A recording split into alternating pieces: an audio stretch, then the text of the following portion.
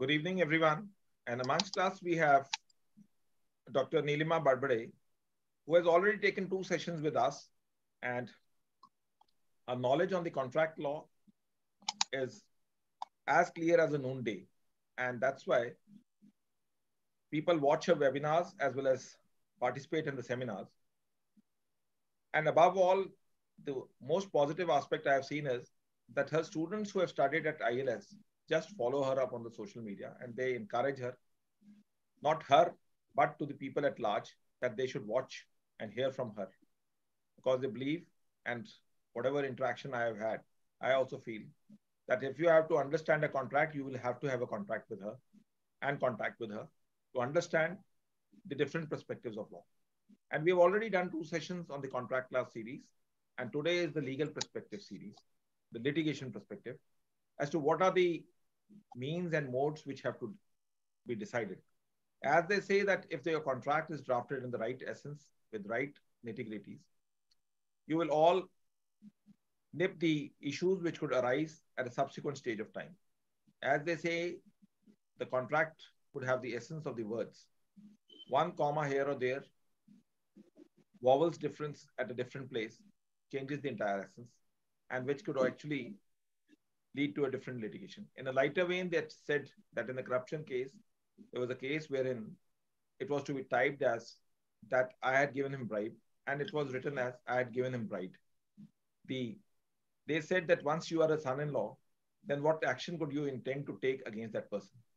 So that typographical error of D and B changed the entire scenario. But be that as it may, we know that contract law has its own essence. We'll ask ma'am to share her knowledge. And we always, not only on Beyond Law, but people at large, intend to understand the nuances from her because she actually unlocks everything for the better understanding and better perspectives of law. Over to you, ma'am.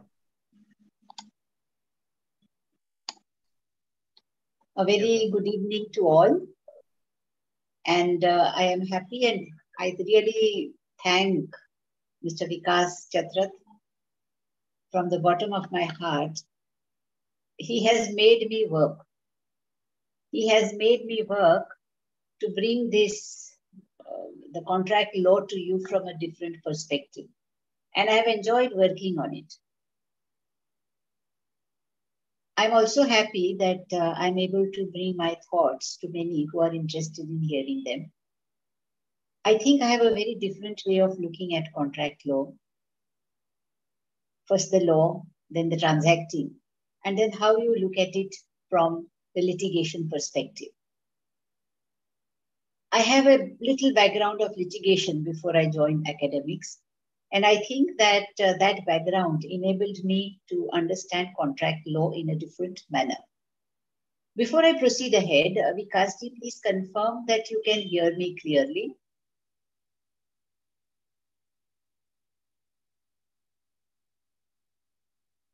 Yes, ma'am, perfect. Very good. Thank you.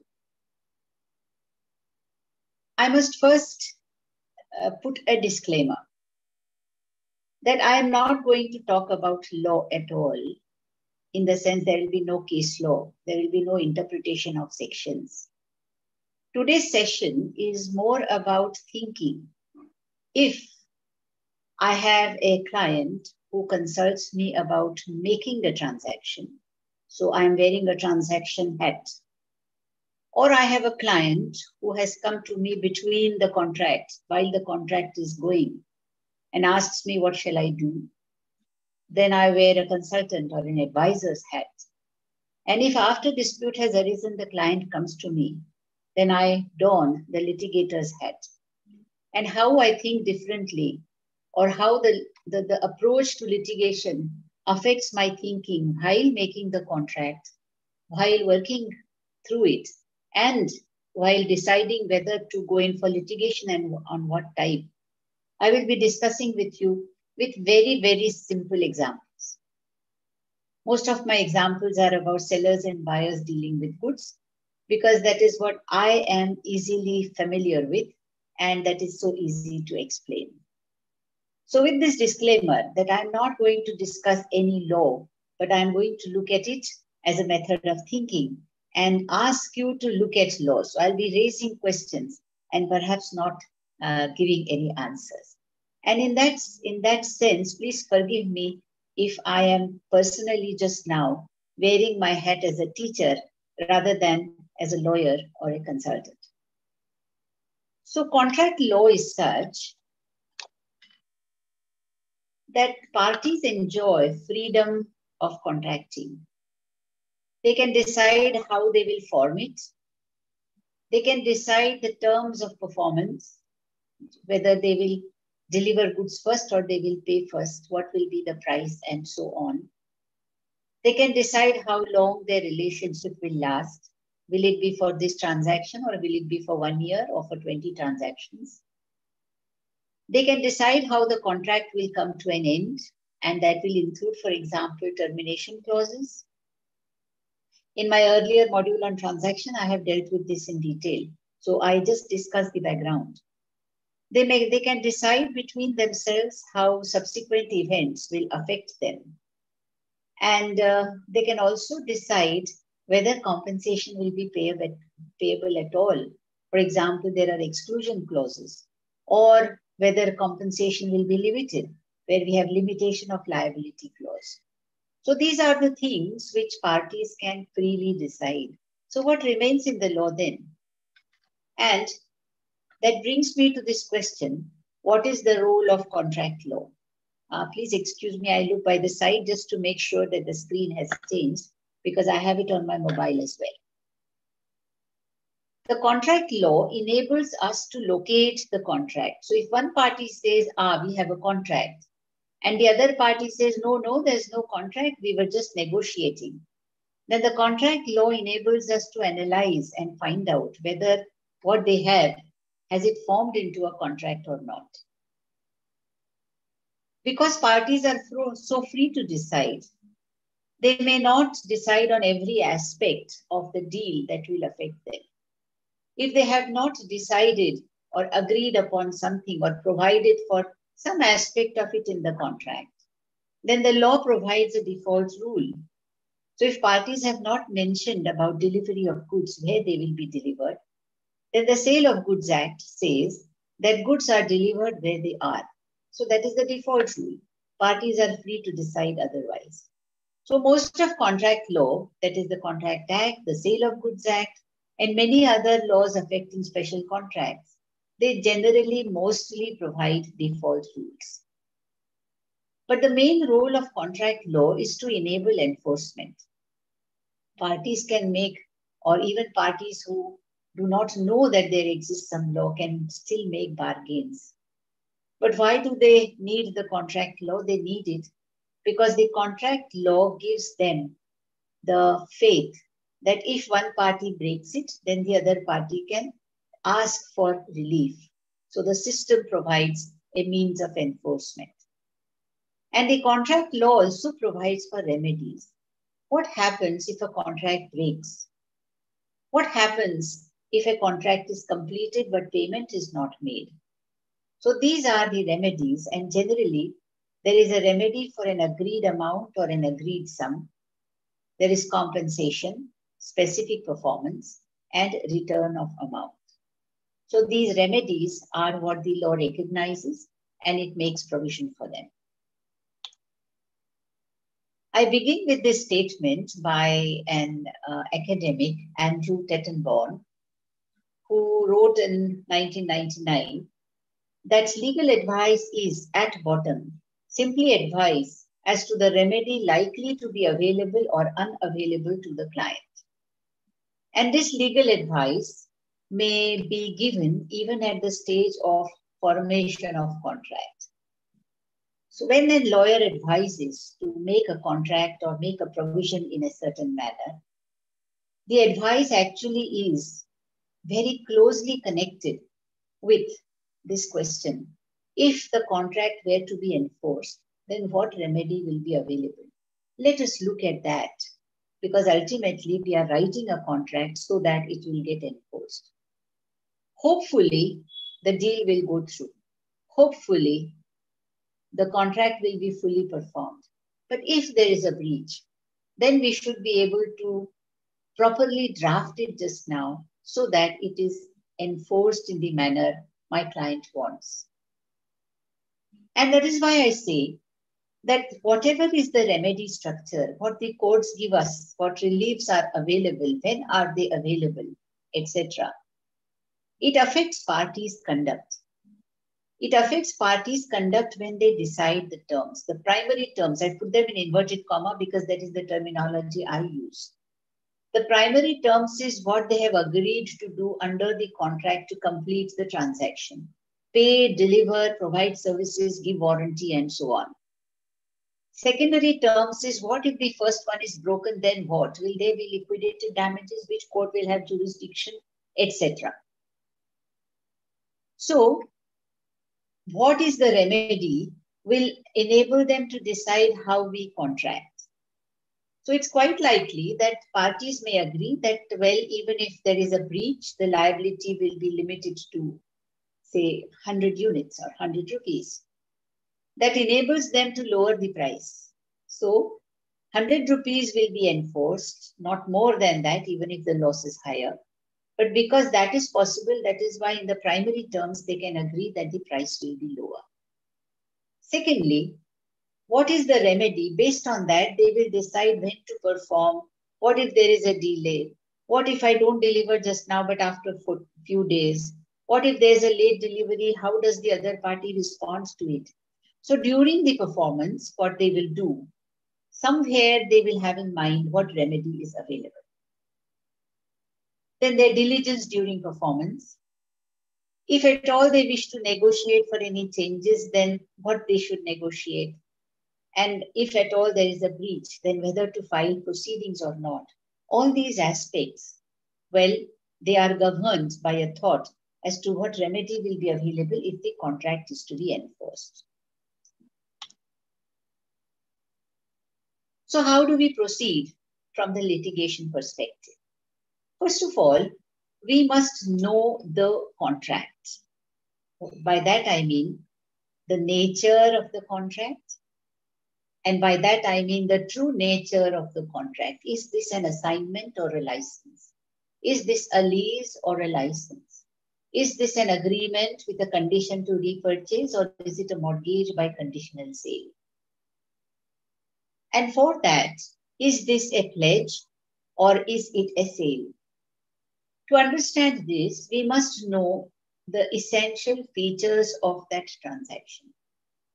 And to understand that well, we must not only know the contract, but we must also know the business aspects of it. Because ultimately, if the matter went to court asking, is this an assignment or a license, it will get analyzed with reference to what is involved in the deal.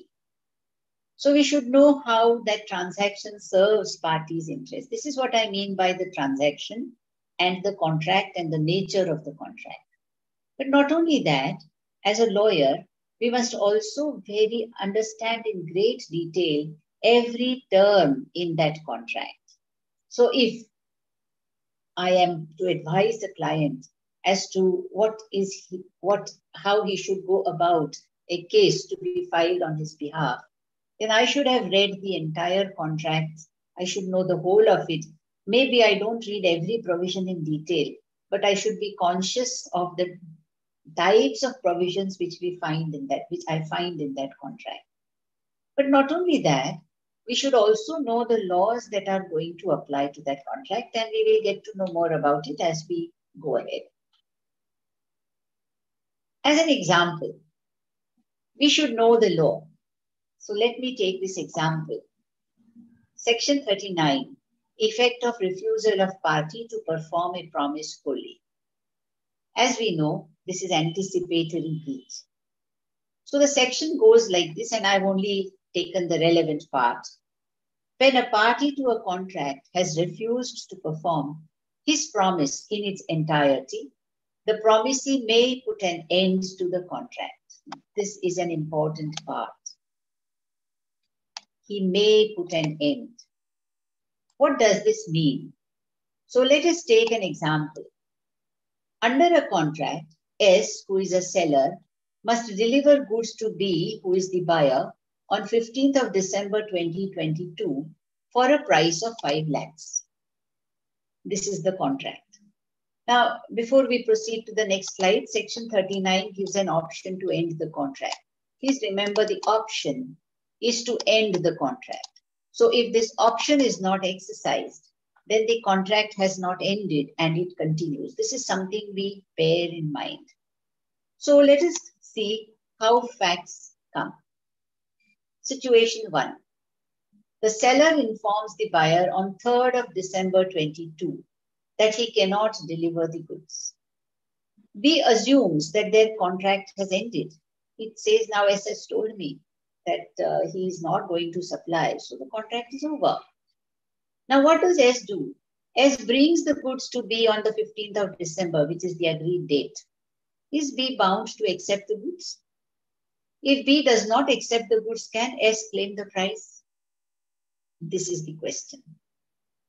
And most of us, including lawyers, and definitely most of my students, when I ask them this question, they say that, well, isn't the contract over when S informed that he is not going to deliver goods? Then why should B be bound? B may have purchased them from outside. And then if B doesn't want them, then why should S ask for the money? Why did S bring them at all? And the answer to this goes back to this earlier slide where I said, if one party has refused to perform, the promisee may put an end. He has an option to put it to an end. And he must exercise it.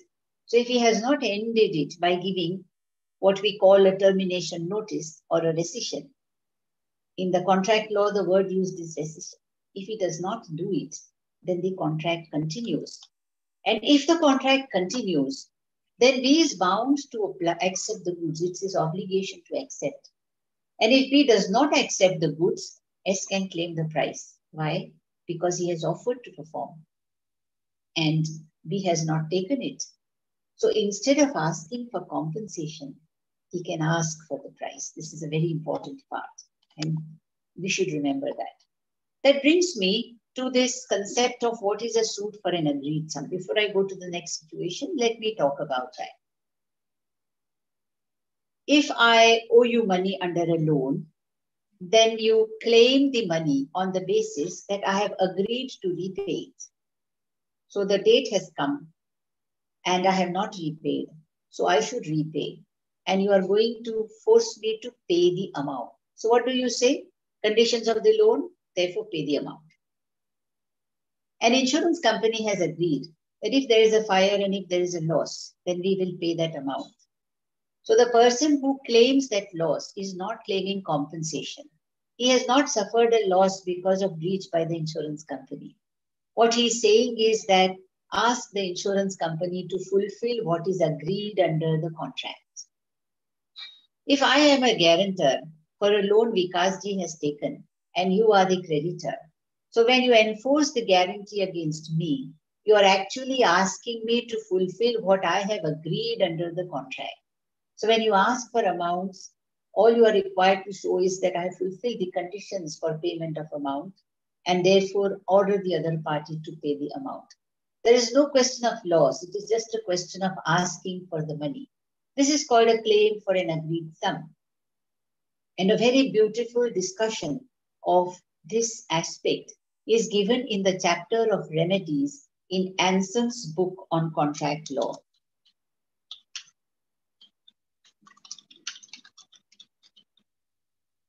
In the chapter of remedies, you will find a very good discussion about a claim for an agreed sum. And there is a distinction between this and enforcing compensation is because the calculation of limitation is different, the calculation of court fees is different, and so on. So there is considerable difference between a claim for compensation and a claim for an agreed sum. Coming back to our example, if B does not accept the goods, S can claim the price because S says there was a contract, it was subsisting, I was supposed to bring the goods on 15th of December, I brought them, and therefore I can claim the price. Now, why should I know this law?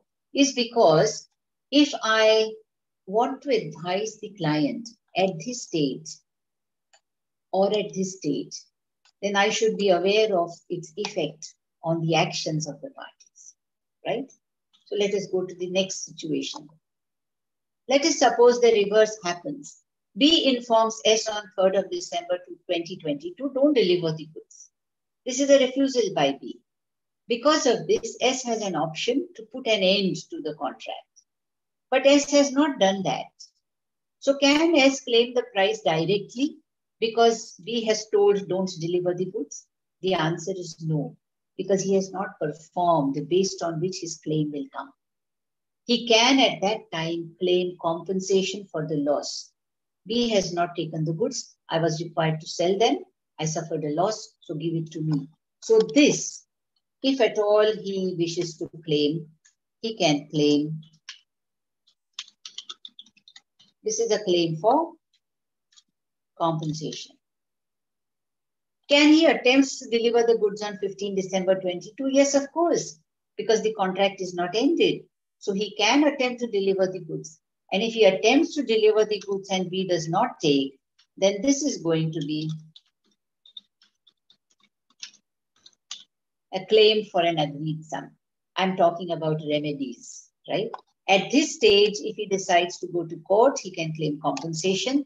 But if he wants the whole amount, right, that can be a matter of strategy, then he cannot claim it unless he has attempted to deliver the goods. So what I mean is that we must understand the nature of each provision of the law and be able to apply it to the facts of the contract.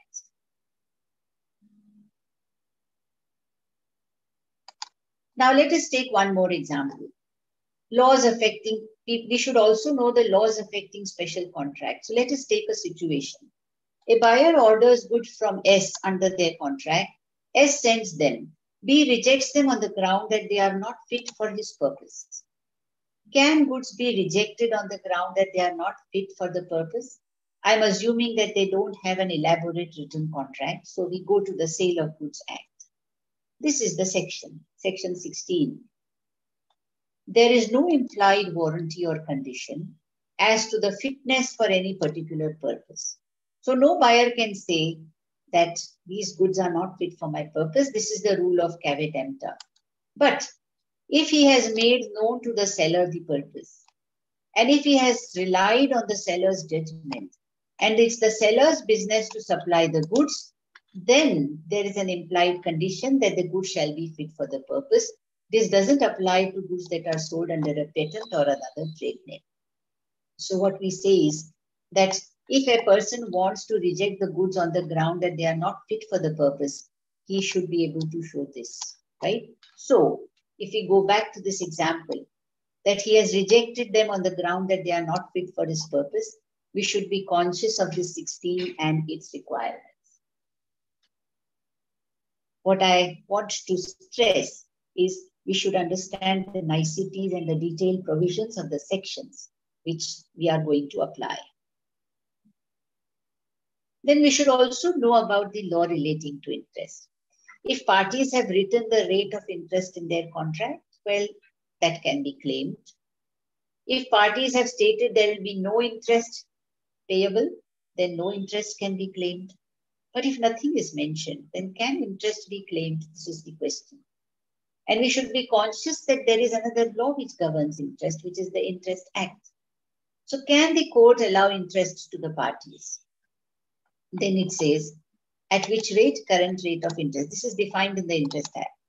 If there is a debt payable by a written instrument at a certain time, for example, a loan under a loan agreement, or a check or a bill of exchange, then from the date when the debt is payable to the institution, current rate of interest can be allowed. Okay? But what if it is some other contract and damages are claimed, etc.? Can it be allowed? It says if the proceedings do not relate to any such debt means debt payable by virtue of a written instrument. Okay? If it is not relating to such debt, then a written notice is required to claim interest. So if I want to claim interest and our contract is silent, I should give you a notice saying I will claim interest, and then interest will be given from the notice up to the date of filing the proceeding. We all know that interest thereafter is governed by the CPC. And then it says this doesn't apply if interest rate is agreed or if interest is barred. It is prohibited under the agreement. Our decisions, many of our decisions are based on how much interest can be claimed. So we should be conscious of the provisions of the Interest Act. By the way, the Interest Act contains many more provisions about other types of proceedings. Then we should know the laws that affect the particular contract, that is regulatory laws, for example. And if we want to enforce, and even if we don't want to enforce, we just want to advise transacting. We say, I'm a conveyancing lawyer, I'm a transaction lawyer. We cannot ignore the provisions of all these, which are procedural laws. So we must know the law of limitation. We must know that certain transactions require registration. We must know that every agreement requires stamp duty, at least in Maharashtra. People don't pay it, but the law says that it has to be paid. We must know the law of evidence, especially the parole evidence rule.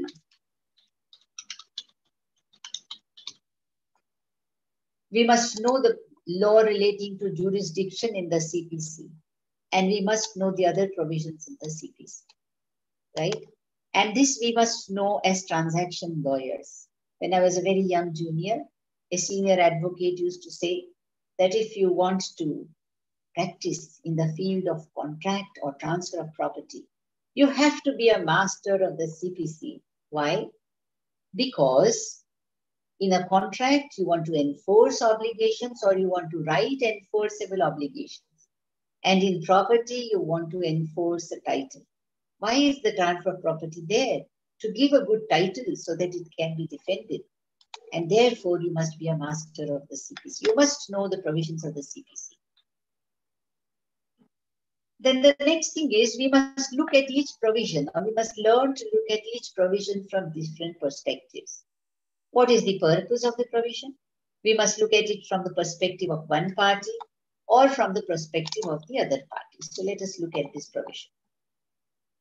Devolution of joint rights.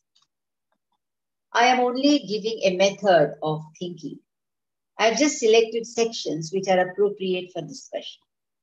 Now the whole question is like this, that let us suppose that you are a builder and I and my one brother and one sister have purchased a flat from you. And the last payment is due when you are going to hand over possession. I come with you with the whole payment and I say, give me possession. Should you give it to me?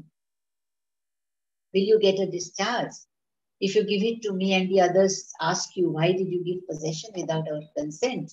They will draw you into litigation. So you are interested in a discharge, right? So this provision of devolution of joint rights talks about when will a promisee get a discharge. That is the purpose of the provision. So what does it say?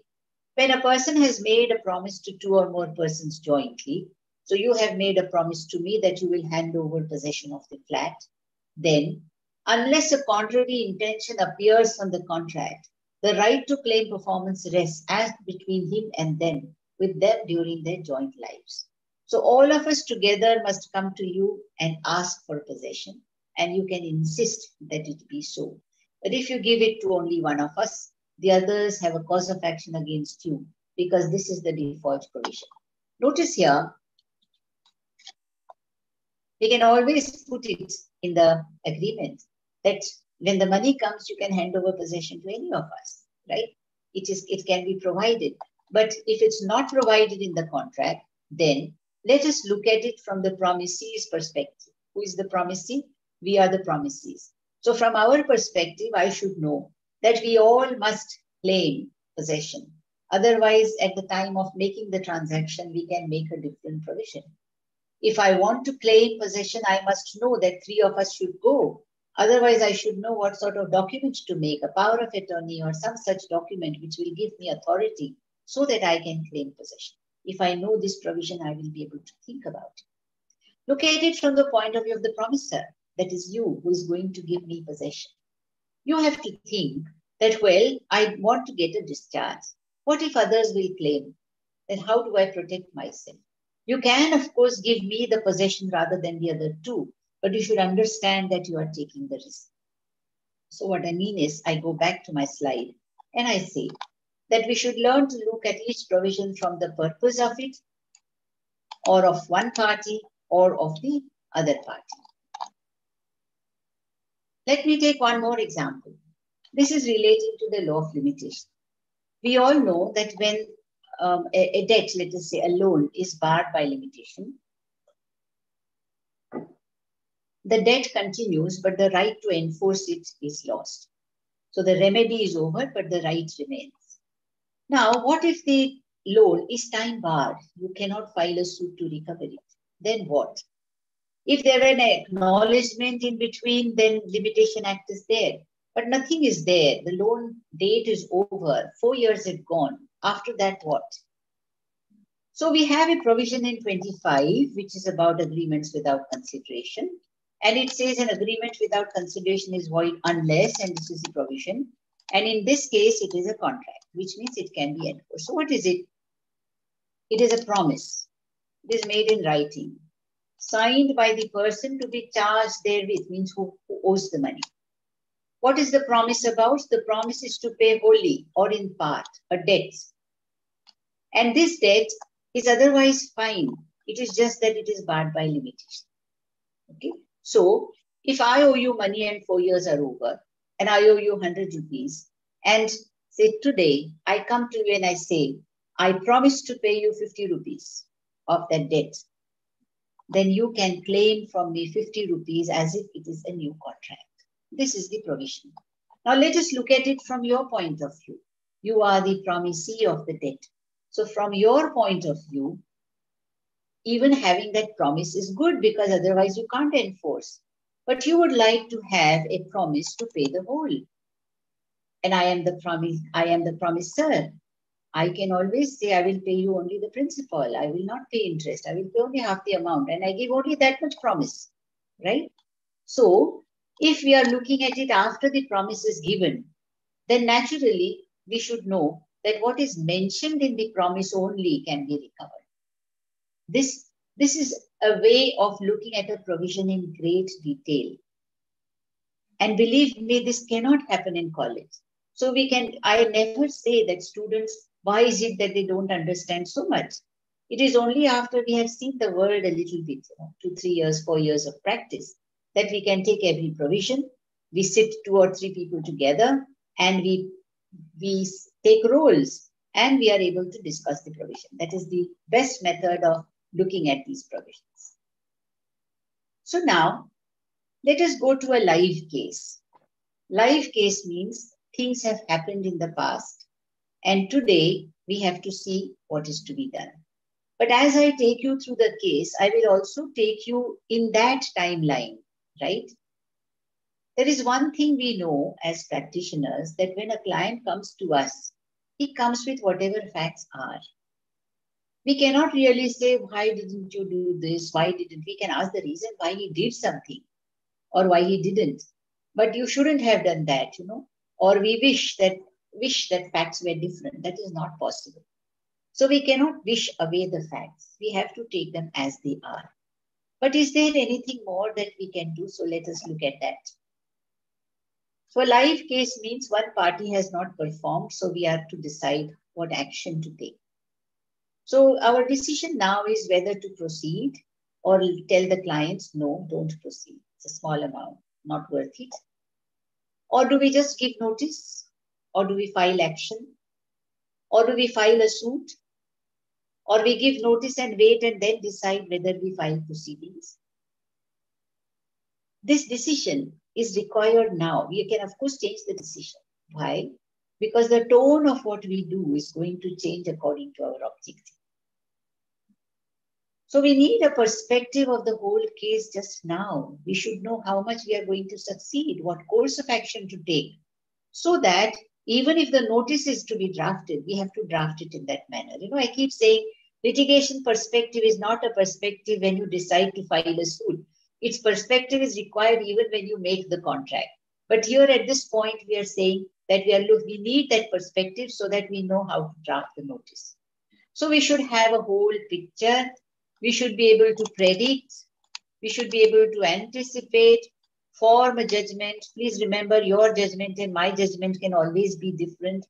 Different advocates may give different opinions. And this judgment is based on that person's opinion. By opinion, I mean belief. So ultimately, we can never guarantee our client that he will be successful. We say that, well, if we present the facts in this manner, then this is going to be the outcome. So now, let me take you to the facts of the case. This is a sale of goods case. 14th of October 2019. Mr. Buyer of Bangalore, B&B, sent an email inquiring of Mr. Seller of Surat about XYZ, a branded product, of which Mr. Seller is a wholesaler. The moment I say branded product, then I should say, well, if it's a branded product, then the liability of the seller is really very small. Okay, so immediately I am thinking of Sale of Goods Act, I'm thinking of what remedy, I'm thinking of what defense will the other party have, and so on. So branded products, well, buyers, it's their own decision to buy that product. So they know what that product is. They should also know whether it will be fit for them or not, because they are asking for a branded product. 16th October 2019. Mr. Seller emails a quotation for XYZ. The quotation states 25% advance and balance at delivery payable at Surat. Now, whatever that means, right? People just write. And when we have to file a case, or we have to fight a case, or examine or cross-examine, then we have to put meaning to these words. Balance is payable at delivery and it's payable at Surat. Price includes delivery at buyer's location against a check for the balance. So remember, this is a conditional delivery. Only if you give a check, then only the delivery is going to happen. And then, among other things, the quotation says that our contract will be subject to Surat's jurisdiction only. So Mr. Buyer places an order by email for the product for 10,000 items at the quoted price, and he sends the advance. This is according to contract. On 1st of December, Mr. Seller sends the goods and an invoice for 7,50,000. On 3rd of December, Mr. Buyer receives them and gives a check for the balance of rupees 7,50,000. So the check is given and the goods are taken. We must remember they are branded goods. So the only inspection that should happen is whether the goods are of that brand or not. Maximum whether they are genuine or not. But other than that, I mean, there really can be very little to complain about. On 7th December 2019, so notice there are 5 days, right? 4 days. 7th December 2019, Mr. Seller deposits the check. But on the same day, Mr. Buyer sends an email to Mr. Seller that the goods are defective, that is not of good quality. Goods are not suitable for his business. You may carry them away. Okay, so now, if the goods are branded goods, can this be stated? Is the buyer entitled to say that?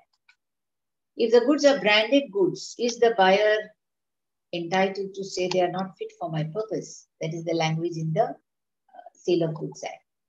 And who is supposed to carry them away? If the goods are defective, is it for the buyer to hand them over to the seller and say, here, I brought them? Or is it for the seller to bring them back from the buyer? Is it just enough to inform? So these are the questions. And all these questions have an answer in the Sale of Goods Act.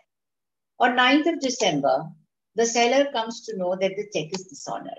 So he receives a notice from the bank. On 12th of December, the seller sends a notice saying your check for 7,50,000 sent for price of goods for this invoice has bounced. Please send the amount of 7,50,000.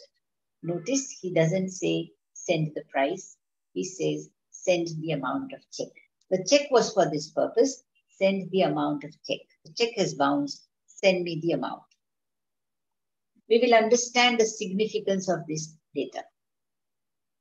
20 December 2019, the buyer writes a reply in 3 sentences. Received your notice. I am not liable to pay 7,50,000. Please return the amount of 2,50,000. Does this mean that the buyer cannot now claim compensation? Is it waiver of the claim for compensation? this is going to be a question later. And notice here, after almost 3 years today, 26 November 22, Mr. Seller wishes to file a suit for recovering the amount. So he has come to us. And we must open the file immediately because the first question is limitation. And you will notice that there is very little time. So should we give notice? Should we not give notice? It takes at least 2 days to prepare the suit or the claim in arbitration and file it. And therefore, a decision has to be taken to do something immediately. Okay, so now let us look at an analysis of this. Let us look at the position of the seller. The first question is of time, and that is limitation. What is the period of limitation? I'll come to that shortly. Are there some facts which he doesn't know? And the answer is yes. He doesn't know what is the defect or what is the problem the buyer is talking about. Whether that problem exists. Let us suppose that the notice indicated what it is, but whether it exists or not, because the goods are still with the buyer. And perhaps the buyer has used them up. So on the one hand, he has told him, I'm not going to pay. And he has used up the goods. Or has he sold the goods? Because if he has sold the goods, then perhaps the seller will be able to claim the price. Now, the next question is where to file the suit. Because, this is very important. There is cost involved if the seller in Surat is to go to Bangalore to file a suit. He has to decide then whether to file it or not. So let us see what are the facts. We all know that a suit can be filed under the CPC where the defendant resides or carries on business or where the cause of action arose. And generally in respect of cause of action where the contract was made or where the contract was broken. There are of course other dates which we can select, but I'm looking at these. So, what is the connection of the contract with Bangalore? The defendant resides there. Yes, very well. So the Bangalore court has jurisdiction.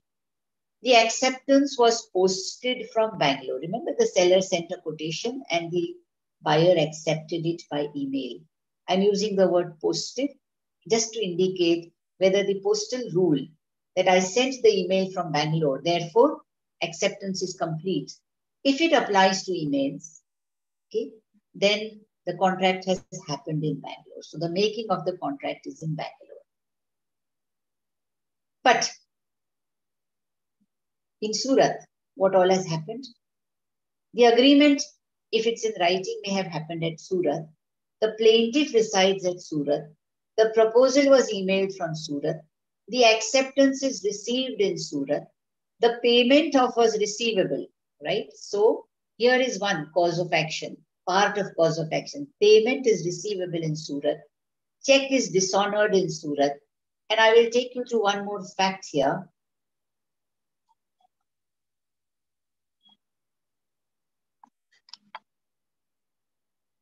%25 advance, right? Now, if this means that 25% advance must come with the acceptance, then perhaps we can say that the acceptance is complete only when it is received in Surat and not when it is posted. I'm just saying, well, perhaps we can say. And therefore, we might say that even if we apply the offer acceptance analysis, well, perhaps we can argue. I'm constantly using the word perhaps because we are still thinking. Perhaps we can argue that, yes, the acceptance has happened at Surat. Now, when we are thinking all this, we should be very conscious of the provisions relating to proposal and acceptance in the Contract Act. So let us go. So this is about where to file the suit, right? And then we say, well, yes, perhaps, Mr. Seller, you can file the suit at Surat because we can say that the acceptance is received here and because it's a conditional acceptance. Also because the payment was receivable and the check was dishonored here. So yes, perhaps a part of cause of action has arisen. So let us take a decision that we can file a suit in Surat, right? Now the main question here is, and this is where I want to say that, should be conscious of all provisions that might apply is, do we file a suit on the transaction or do we file it on the check? So what is a suit on transaction? Let us suppose that the check was not given. Goods are delivered and price is payable, let us say after 6 days. Then, how could the seller have asked for the money? He would have said that, look, this is the contract and it was agreed that goods are to be delivered. So I have delivered them. Here is the delivery challan with the signature. And therefore, give me the payment. So he alleges that there is a contract and he alleges how he has performed it. And then he says, I have a claim for the money. What we remember is that each of these facts must be pleaded and proved. What are those facts? The transaction itself, how he has performed under the transaction and therefore is entitled to the money. But he has a check. So he can say, forget the transaction. I will just take the check and the check is dishonored. So let me file a suit on the check. So what happens when the suit is on the check? So let us see. First of all, if a suit is to be filed, I'm not talking of a 138 complaint in a criminal court. I'm talking of a suit to recover the amount for which a check was given. So on the check. So if the suit is on the check, then it is a 4-line suit that for a transaction, so and so gave a check for this amount. I deposited it in the bank, but it has returned dishonored. Hence this suit. Right? So the only cause of action is that the check is dishonored. So what facts are relevant in this suit or in this suit is different. Now, when I was a very young junior, my senior's father, who also was a lawyer, and what shall I say, a lawyer who never wasted words, just the essential should be pleading. That is what he would say. So he used to say, if you remove the title and if you remove the prayer, then the suit should be half a page, if it's a suit on a check. So which facts you select is going to be different. And if your suit is going to be on a transaction, then your notice must allege the facts of the transaction. If your suit is on the check, then your notice should say you gave a check, it's dishonored, so give me that amount. So your pleadings are also going to be different. The burden of proof, tremendous benefit if you file a suit on a check, right? There's presumption of consideration, there's presumption that it is stamped, and there are so many more presumptions under section 118 of the Negotiable Instrument Act. Now, if I were filing a suit on a transaction, there would be a small burden on me, on the seller, to show that the goods were according to contract, at least an allegation in an affidavit. But if it is a suit on a check, then the question of defective goods need not arise. However, if it's a summary suit, right, I'll come to that, then the burden will go on the other party to show that the goods are defective. Then a very important decision about this, right, is the question of payment of interest. You will notice that in our contracts or in our discussion, there is no agreement about interest. So can interest be claimed?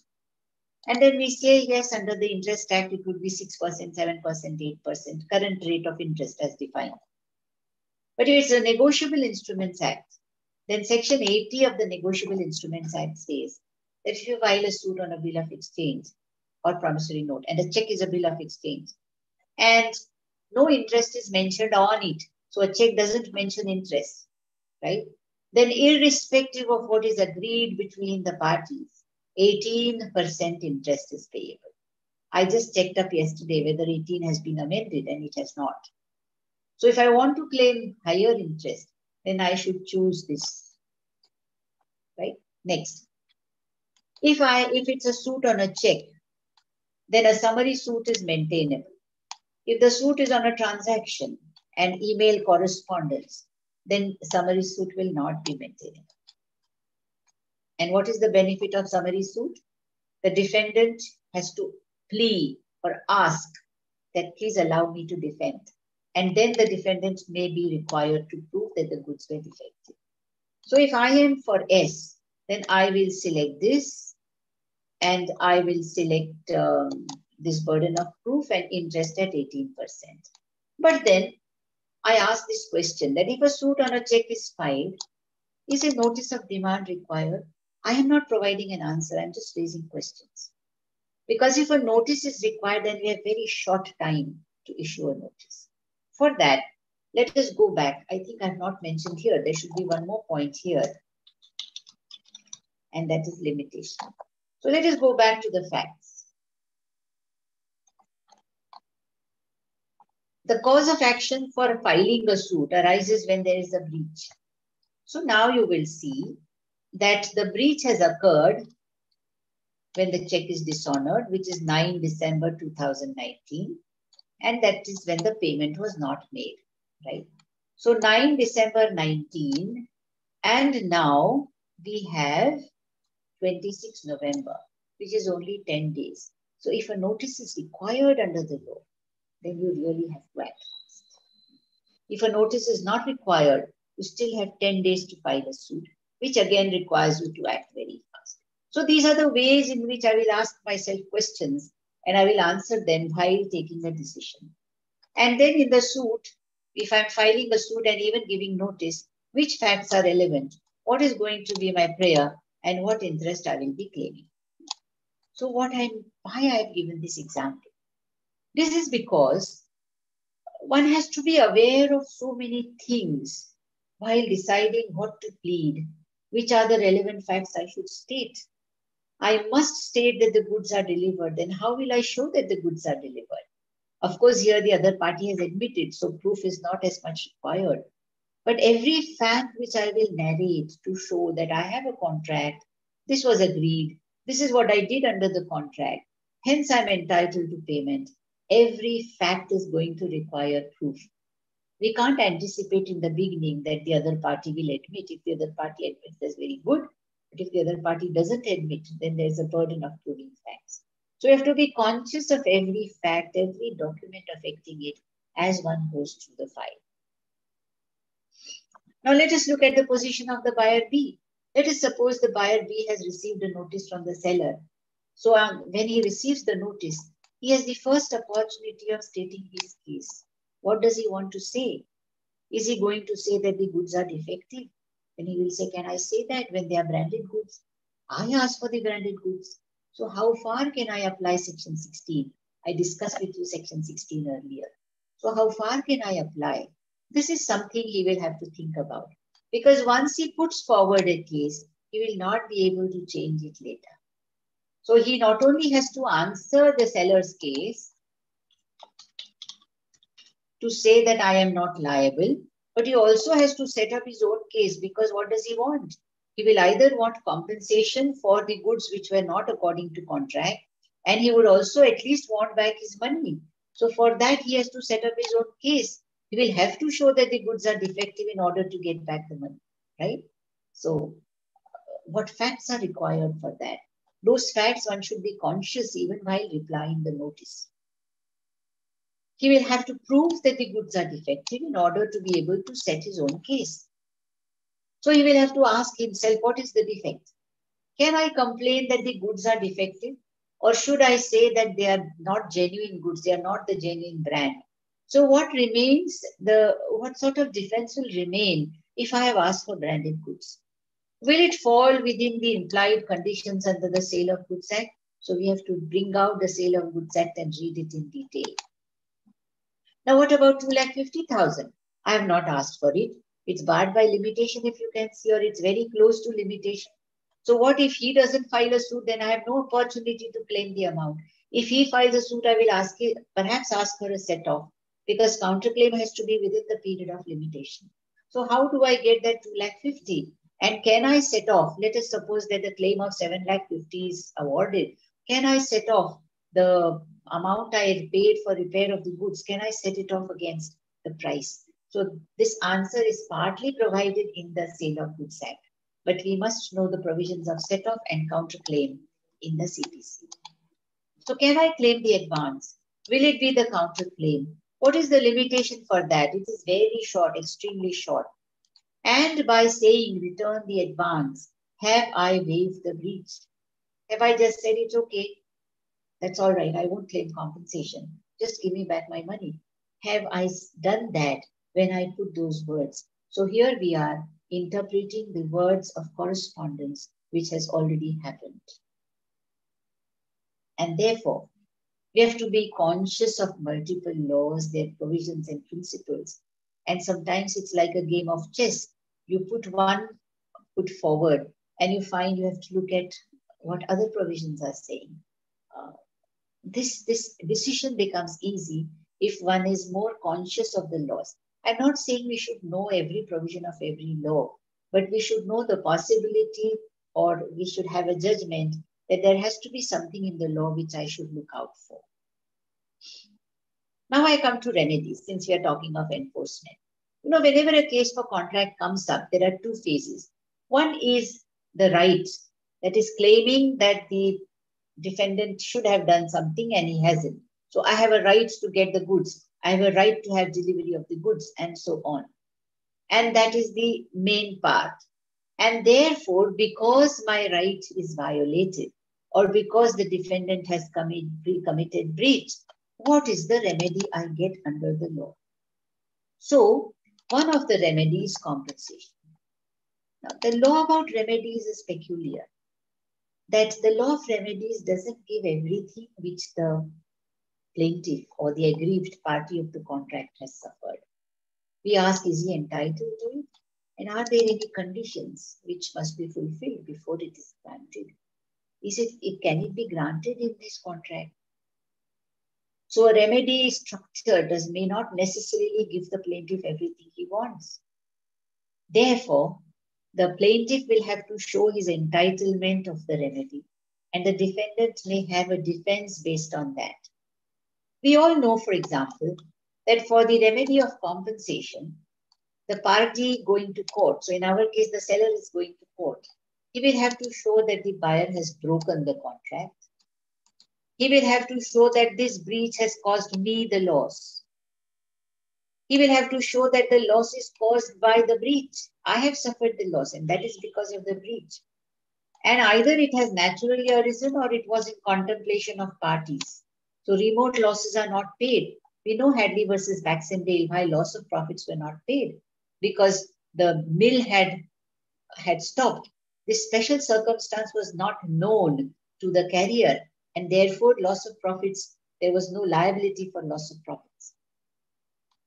So, were they in contemplation of parties? And it is under these, right, that we say that a plaintiff may have suffered lots of losses because of breach, but he cannot claim all of them. His claim is restricted by this requirement. And then the plaintiff himself cannot just sit down and say, I will sit and claim loss. He should have taken steps to mitigate or to reduce that loss. This is the third paragraph in section 73. So a plaintiff comes with a case first that I have a contract, and then his case may either be I have performed it and give me the agreed amount. So he'll have to show the contract, he will have to show his performance, and therefore he has a right to claim the money. He may say, I have performed, I'm ready to perform, so compel the other party to perform. And then we ask, well, are all the conditions for the grant of specific performance fulfilled?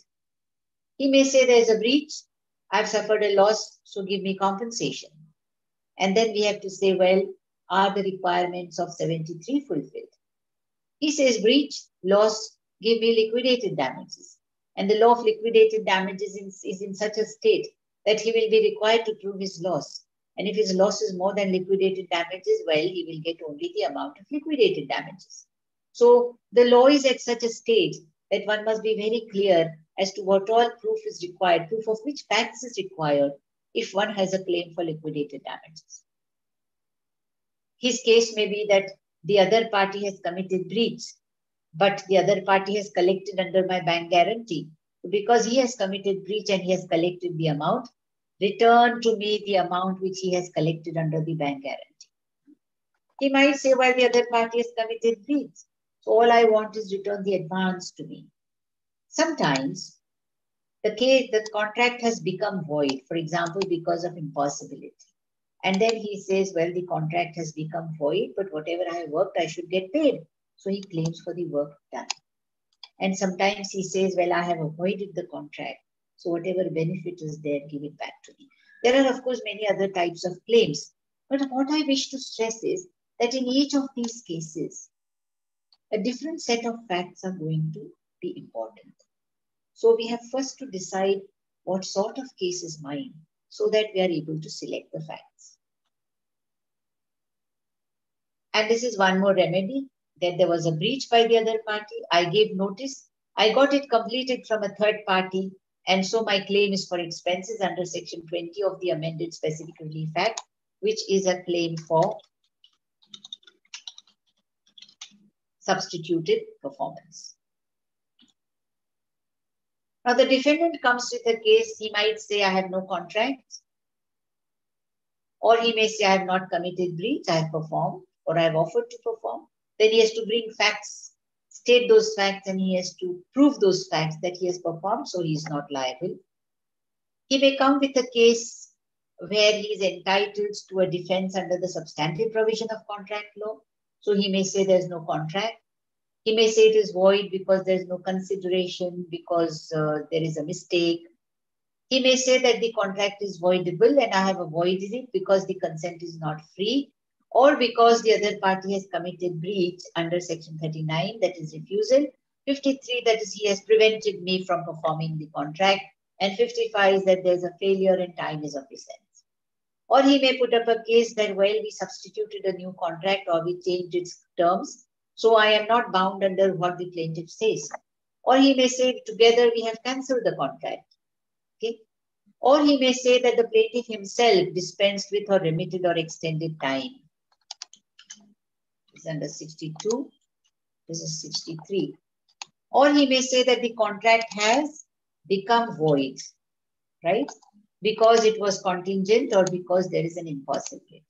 And again, he has to decide what will be the basis of his claim, and he will have to bring facts and prove those facts accordingly. He might say that there's a material alteration, that the document relating to my contract was with the other party and the other party has made changes in it without my permission, in which case the claim under that document does not lie. But he may also have defenses relating to the provisions and remedies. So if a claim of compensation is made against him, then his defense will be, well, plaintiff has not suffered a loss, plaintiff has not proved any loss, no loss was caused by the breach, but the loss was caused because of some other factor. Yes, there was a loss, but what did the plaintiff do to bring it down? He has not fulfilled his duty. And there is a loss, but, well, I did not know that this loss would arise. It was not in contemplation of parties, so I'm not liable. If it's a suit for specific performance, we all know that after 2018, specific performance is no longer exceptional, it's no longer discretionary. Anyone who wants can get it. But there are still defenses where the defendant says the plaintiff was not ready and willing, 16, that the contract is of a personal nature, or the contract requires constant supervision, so don't enforce. Then if the claim is for rescission under the Specific Relief Act, one of the defenses can be that status quo ante cannot be restored, so don't grant that remedy. So now, I come to the end. What is the conclusion? First of all, to have a litigation perspective, we should know the laws. We should be aware of the interaction of the laws and the different provisions within each law. We must appreciate the importance of facts. And by that, I mean acts. Acts means actions. Statements, events, and conducts. So we should be aware of the importance of these in not just the written contract, but all these things during proving our case.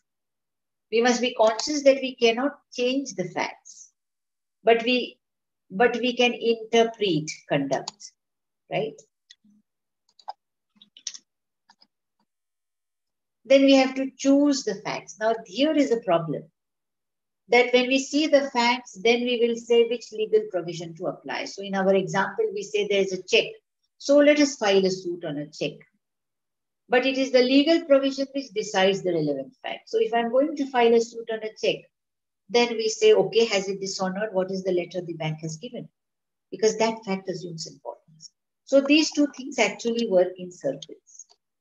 And even though the facts come as they are, we are always able to interpret the facts.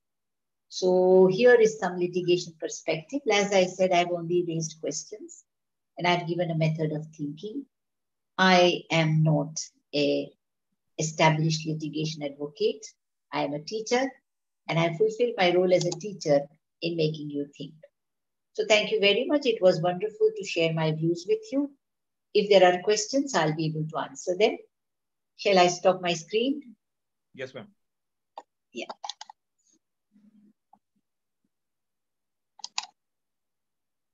Thank you, ma'am. As usual, the session was wonderful. Words cannot express the way you have simply made people understand. This is by Akshay. He says, breach under section 39 and 55 is a ground to void contract. Would that not blur the distinction between termination of a contract and a rescission of a contract? Yeah. The Contract Act allows termination for breach. Termination, I'm using the word which we use as lawyers. The words used in these 39, 53, and 55 is he may put an end or it will be voidable at his option. And it's a very old Privy Council case which says that although the words used in section 39 are put an end to the contract, it means that the contract must be rescinded. So rescission, that is cancelling the contract by the action of one party, is possible under the Contract Act only under sections 39, 53, and 55. 39 is where one party says, I will not perform, I don't wish to, refuse, or disables himself from performing. 53 is where I want to perform, but you prevent me from performing. Then I have to end it. I can't say the contract is over. I have to end it. And the third is 55, where failure means the date has come and there is no performance. But the right of termination is dependent on one more factor. Was it the intention of the parties that time was of the essence? And in all these cases, the contract continues unless it is terminated by the other party, that is the party who's aggrieved by the breach. So yes, in contract law uses the word rescission.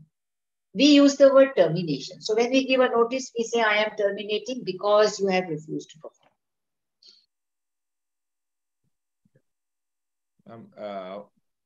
What is the difference between a claim for damages under section 73 and indemnification? These days, we are seeing indemnification clauses for damages arising from the breach of contract. Is indemnification clauses relevant here? Does indemnification clause cover indirect consequential damages as it is believed so? Right. To indemnify means to save a person from loss. So if you give me a contract where my client has to sign an indemnity, I will not want to. Because when I say indemnity, I am saying, well, whatever loss you suffer, whatever expenses you suffer, paisa for paisa, I will pay. This is indemnity. Of course, you will have to prove the loss, but the requirements of 73, which is contemplation of parties, or which is loss caused by the breach, well, does not apply.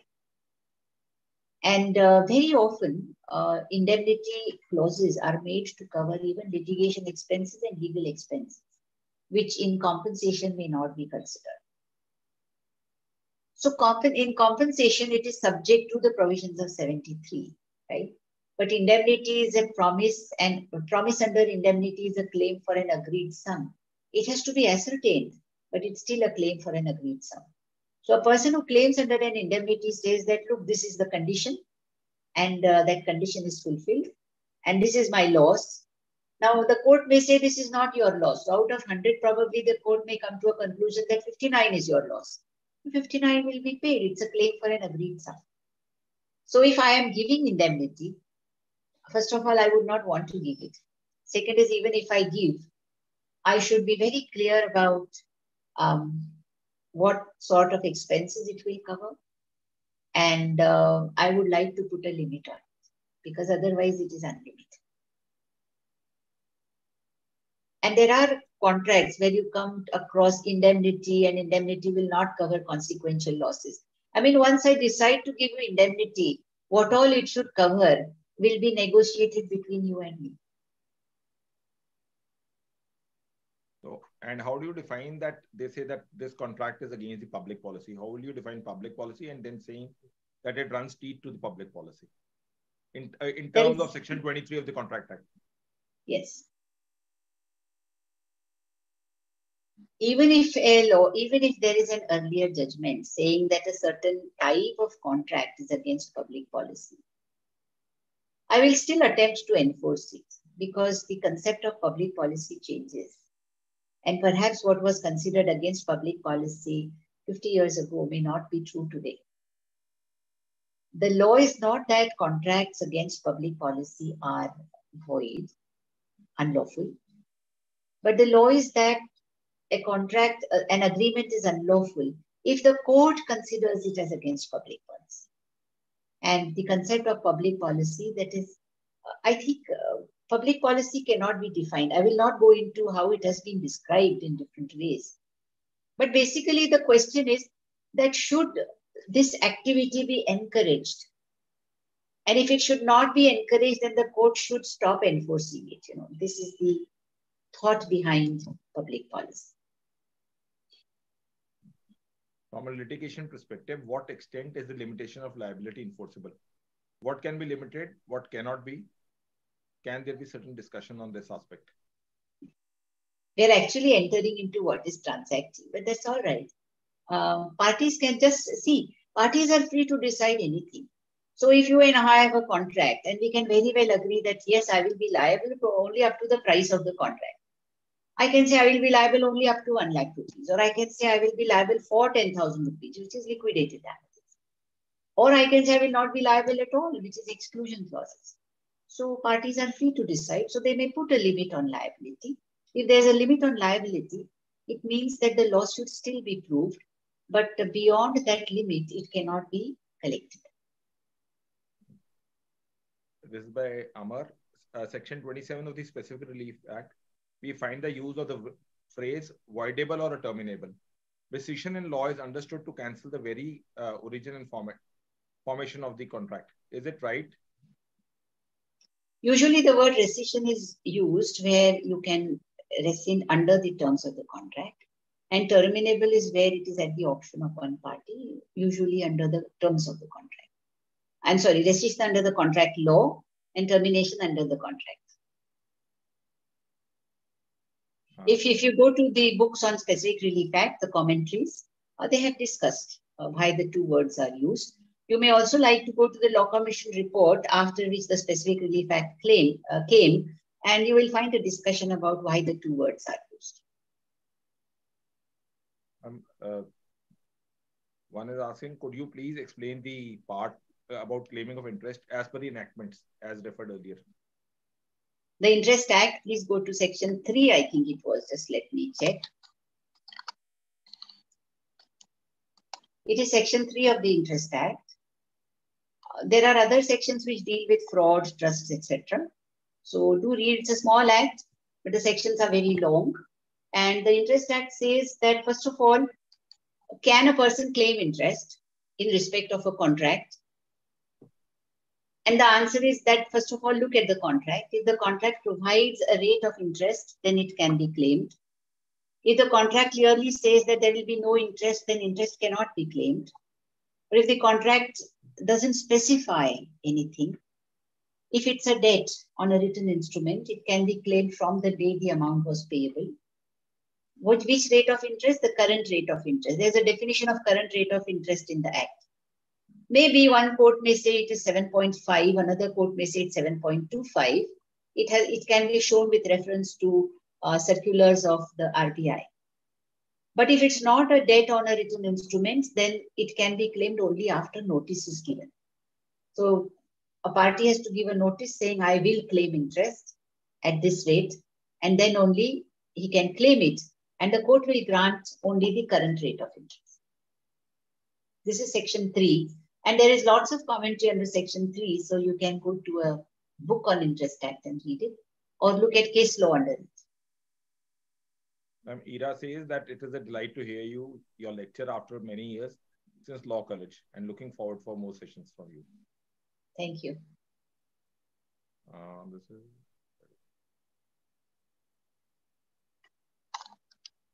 This is... why does... Are these questions on chat? Shall I open chat? No, ma'am. What they are doing is Akshay is sending it to me privately. Okay. It says, why does the Specific Relief Act in Section 27 refer to the phrase voidable or terminal when the Contract Act does not make any reference to concept of termination? Can you explain Section 27 rescission in detail, and how does it play out in a litigation? Section 27. Yes, I mean, I discussed just now what is voidable and what is terminable. Terminable means a party has the power to bring it to an end. It can be terminated. As regards rescission, it is a remedy. So you can go to court and say rescind, means very usually it is rescinded by giving a notice, and then you ask for a declaration that the rescission is valid. The prayers may vary. And if you go to the CPC, there are forms in giving the plaints, and in those plaints you can read up those prayers. The thing is that it is not at all necessary to file a suit for rescission, because all that the contract law requires is that you communicate. So if I say that my contract was caused by undue influence, it is enough if I give a notice saying I avoid, I rescind, I terminate the contract, right? That is enough, and that ends the contract, and I can actually get back my money. But why is a decree required? Let us suppose that I have gifted property and I'm challenging it on the basis of undue influence. I will challenge it, but no, the gift will not be undone. Remember, gifts are registered. So the gift will not be undone by the authorities unless I have a decree. So if I want a decree, if I want reliefs, so I will rescind and I want back the money, then I may be required to go to court. So whenever a suit for rescission is filed, it can either claim rescission or it can claim a declaration that the contract is validly rescinded. This is an aspect which you can read up in commentaries. Before I take the next question, I will just read. A few of your students have joined. Priyanka Kulkarni says, ma'am, happy to attend your session. And it is amazing as usual. And then Ashwarya says, it's almost after 7 to 8 years I'm hearing you after leaving ILS College. It's always a pleasure to hear you. Indeed, a great session. We can only endorse those who are watching us virtually on the YouTube as well. That's true. It resonates with them. And ma'am, normal question is, one has just sent me a text. What do you mean by when we write that time is the essence of the contract? Yes. Is time of the essence. Basically, parties must perform at the specified time. And this is not given in the Contract Act that you must perform in the specified time.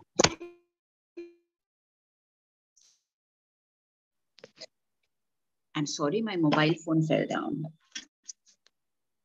Yeah. It is not given in the Contract Act that you must perform. There is a general obligation that parties must fulfill their obligation or they must perform what they have agreed.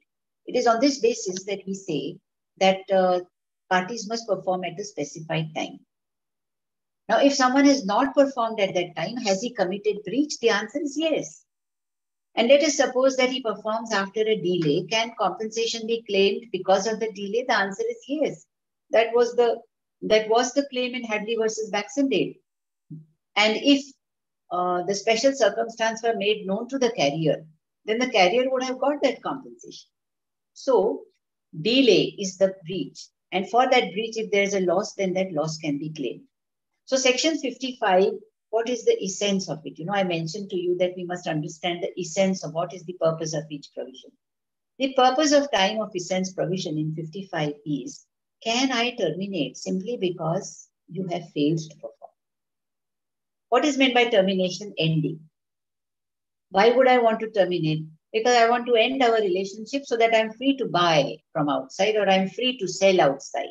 I am free from this contract because I can look for other options and I'm no longer bound under it. So even if the seller were to deliver goods, I should be able to say, no, I will not take them because you failed. But can I say that? Only if I have terminated. So our question is, that can there be termination just because somebody has failed? And my answer is yes, if the contract provides. But if the contract doesn't provide, what does the Contract Act say? Now, when I say contract provides, there are conflicting judgments about this. So that's why I said I'm not getting into case law, because every judgment is based on the peculiar facts of each case. So now, what if the contract is not stating it? Then can there be termination because one party has failed to perform? First of all, one party failing to perform does not end the contract. Can the other party end it? And the answer is that only if time is of essence. And the word is not whether time is of essence. The wording is if it is the intention of the parties that time is of essence. So the court will have to see in each case whether time is truly of essence or not. And that is where we say, okay, look, what do they say?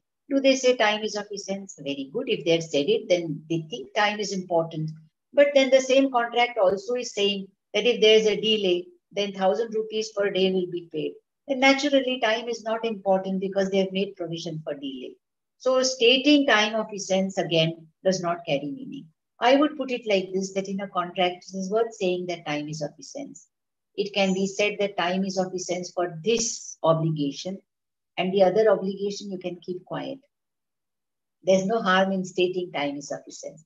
But whether it is truly of essence or not, really, the matter is really about termination. Sagar Salunke says it was a wonderful attending your lecture after 23 years. Oh, good. It's good that students remember us even after 23 years.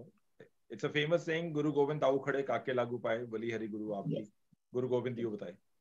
And they say that gurus are the right who take us to the right light. And this is Nitya who says, can a suit for specific performance of a one-time settlement be filed against a bank for enforcement? I didn't get the whole question. I think just a minute. Just please give me a minute.